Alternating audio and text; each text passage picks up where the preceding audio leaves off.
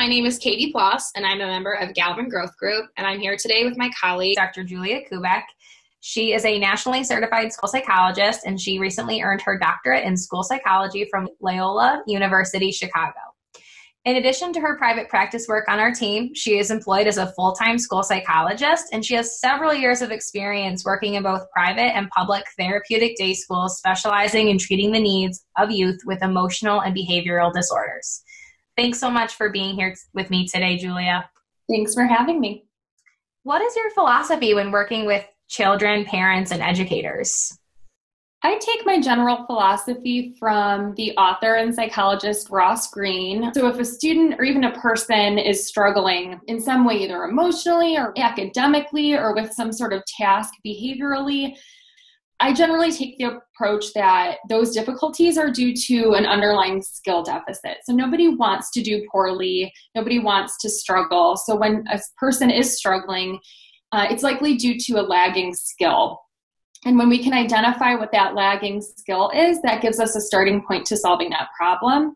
And this process of identifying that skill and identifying supports really should be this collaborative problem-solving process. So working with the child or the client, working with the family, and any other key players like teachers or educators to help with not only identifying where the skill deficit is, but also the supports that that student might need to problem solve around those lagging skills and to really develop those skills so they can do as well as they would like to. I too am really passionate about the work of Dr. Greene, and I feel like it can translate to so many settings, whether it's the school setting or the private setting, and really working with that child and bringing them into that process. So what a fantastic resource. What is the number one thing you find most unique about your approach as compared to other psychologists? I think what makes my practice unique is really my experience in schools where kids spend most of their time. So I've worked a lot with other educators and families to support educational needs of students. I've worked with and studied the experiences of youth who have experienced involvement in the juvenile justice system.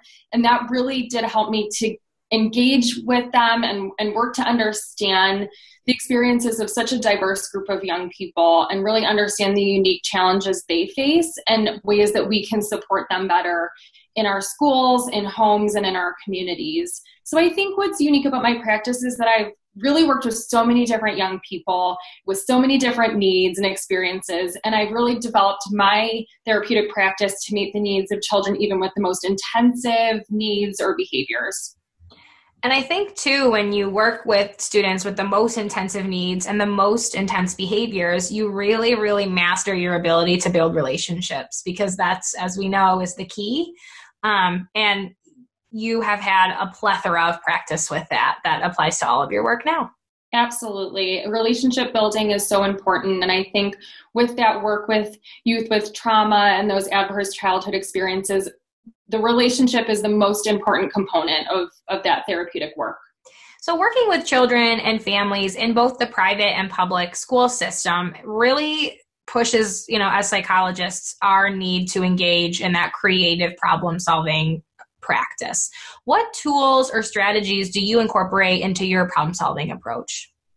So one framework that I've used for establishing relationships in order to really collaborate effectively is restorative practice work, which stems from restorative justice philosophy. And it's really this idea of working with people to help build and rebuild relationships, and particularly resolve any issues or harm that might occur when there are interpersonal conflicts or any sort of problem. And I think that that's a tool that I really use a lot to help problem solve with families, with children, especially when they're having problems in school. And I think it can be a really helpful tool for helping people to communicate effectively.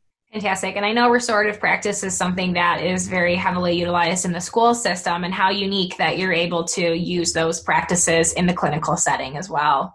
I certainly think it's one tool or one framework that absolutely translates between the private therapy setting and school settings, and I really like that about that work.